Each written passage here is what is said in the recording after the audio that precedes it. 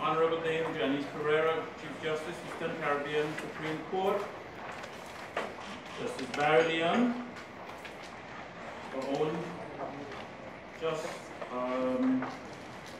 Barry Leon of the High Court of the Virgin Islands, the Commercial Court Division of the Eastern Caribbean Supreme Court. Good morning. I want to welcome all of you to the BBI International Arbitration Conference. Trust me, I'm not going to be long. I'm Russell Harrigan, the Managing Editor of Business BBI and the convener of today's conference.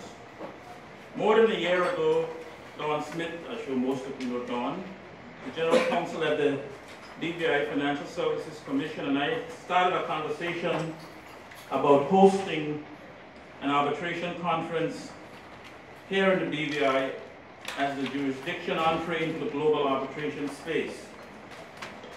Given Business BBI's mission of promoting the territory as a location for global business and investment, we saw it as a natural fit and progression to add to our conference's agenda. I believe Dawn was more convinced that we were quite serious about doing this event after she attended and participated actually in our first regional Asia conference in Hong Kong last September. Needless to say, the rest is history. Arranging such a conference obviously takes more than my time and the staff at the office. And I must say, there are a number of persons that I immediately want to thank for their help.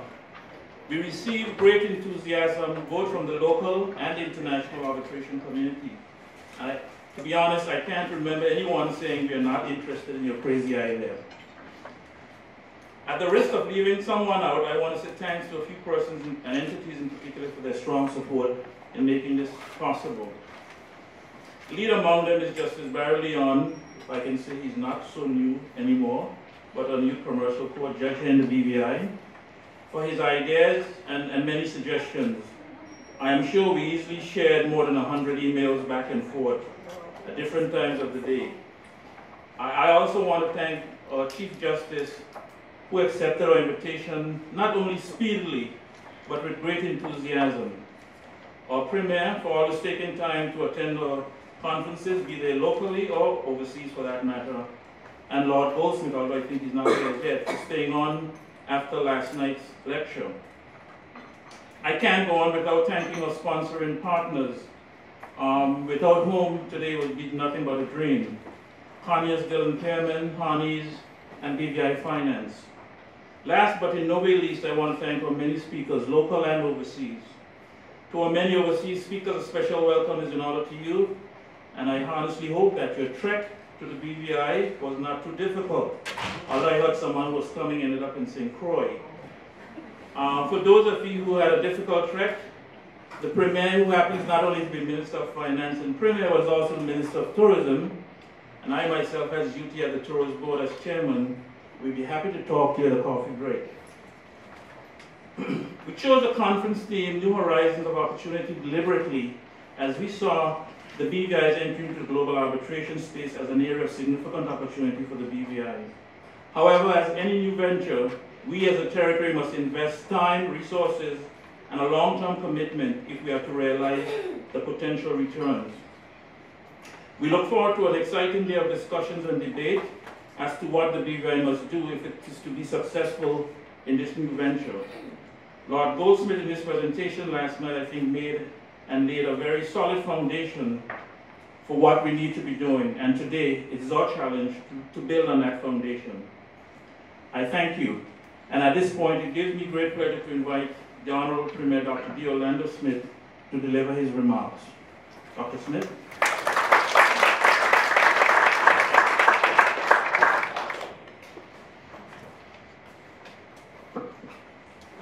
Thank you, Russell, and good morning, everyone. I'd like to especially recognize, of course, the Justice Janice Pereira, Justice of the Supreme Court, and also the Honorable Chief Justice Leon.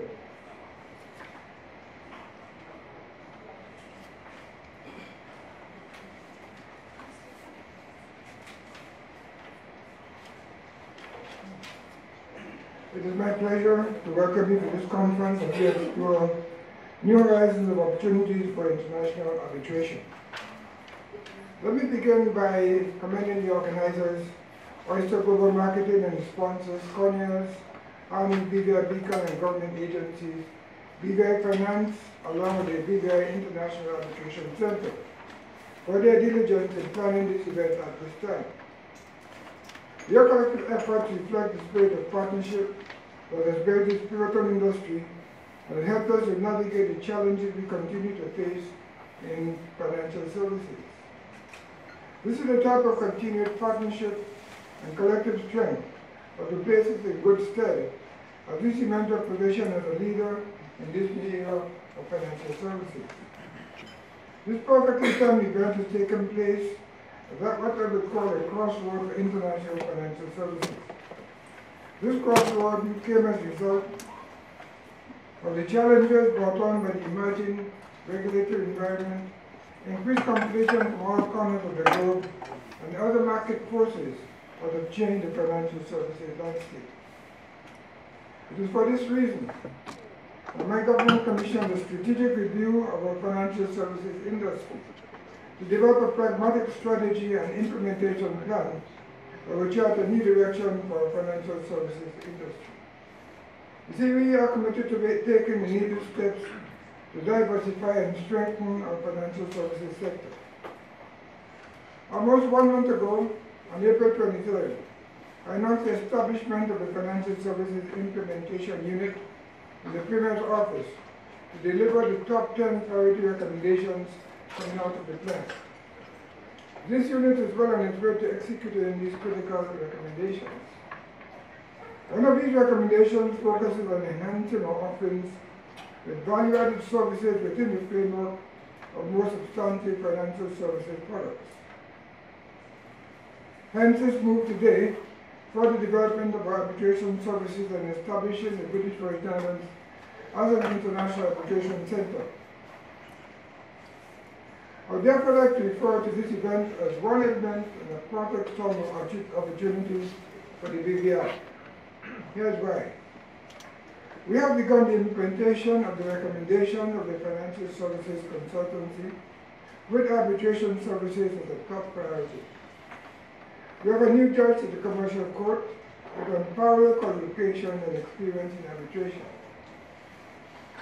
We are the global offshore leader in international business companies, the feeder to arbitration opportunities. And we have a stellar reputation as a commercial court that is a world-class dispenser of commercial justice. With all of these attributes of the BBI as a financial services jurisdiction, they continue to spell out success in branding our reputation for international arbitration. We began this journey on September 11, 2011, when a focus group was established to review and recommend a proper arbitration regime in the British Virgin Islands. The influencing factors for this decision, including consideration of the pivotal role of the territory in matters concerning international trade and commerce, especially with regards to the large number of business companies incorporated or established in the territory.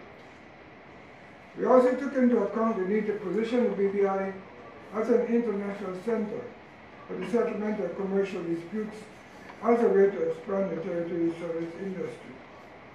This is because we understood that a growing number of high net worth and sophisticated business men and women prefer the ease and confidentiality that mediation and arbitration offer.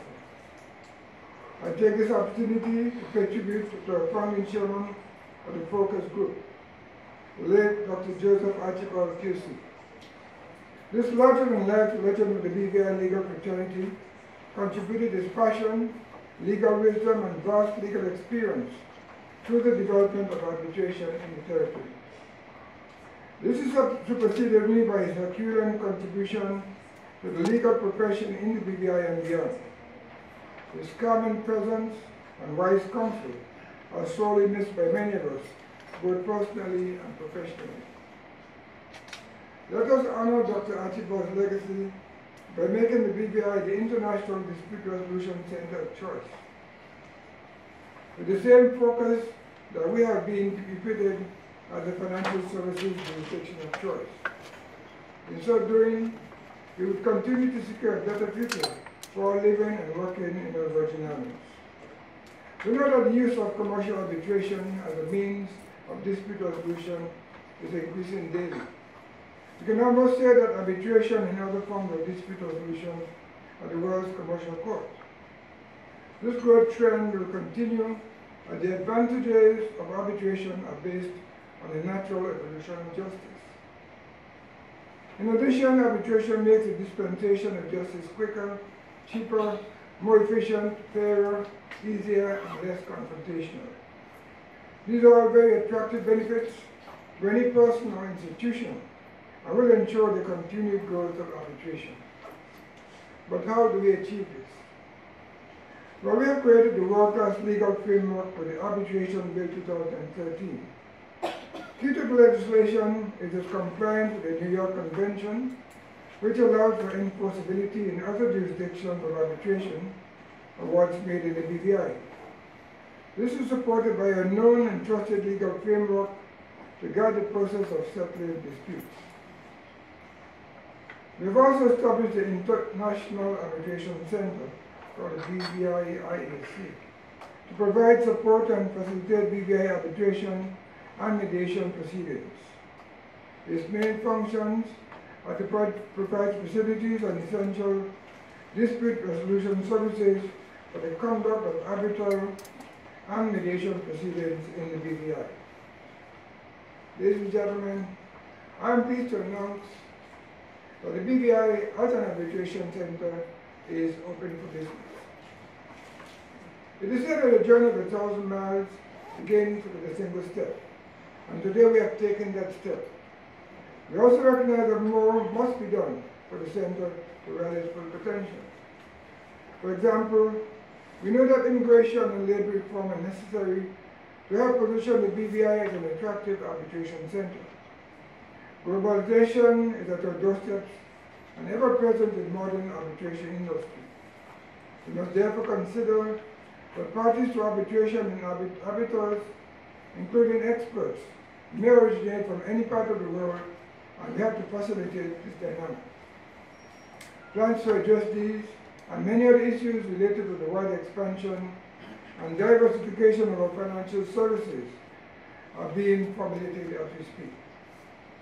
In another example, in addition to establishing the Financial Services Implementation Unit on April 23rd, I also announced a number of standing committees to provide technical and expert support. These are in place and working.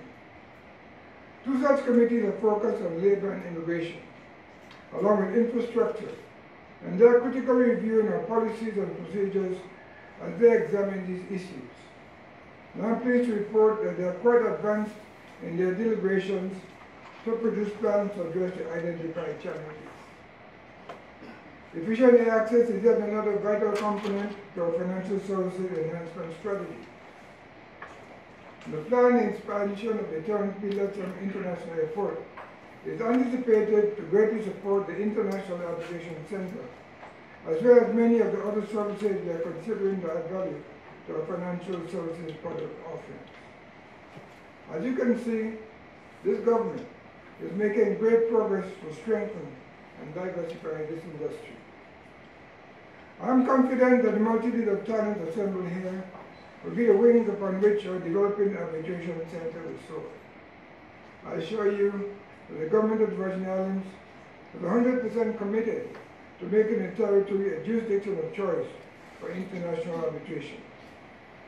My government understands the importance of opening doors of opportunity for our people to provide many of the many ancillary services needed to support this branch and other areas of the financial services. We recognize and support the dynamic fundamental synergy between the international arbitration sector and the international business sector. Over the coming months, we will continue to build on the excellent foundation we have built in partnership with the private sector.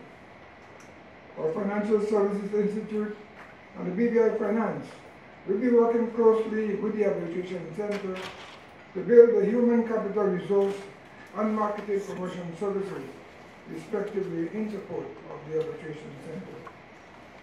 Let me close by taking this opportunity to thank everyone who has worked in partnership with the government to make our entry into this arena successful thus far.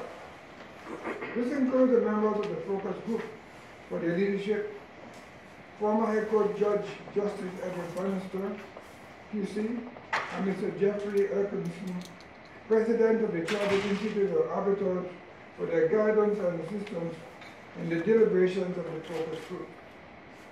There have been many others who have, in some way, helped us to lay a solid foundation upon which to stand so we can get a clear view of the new horizons of opportunities in arbitration. I wish you a productive conference and look forward to learning of the plan of action that will come out of today's deliberation. I thank you very much.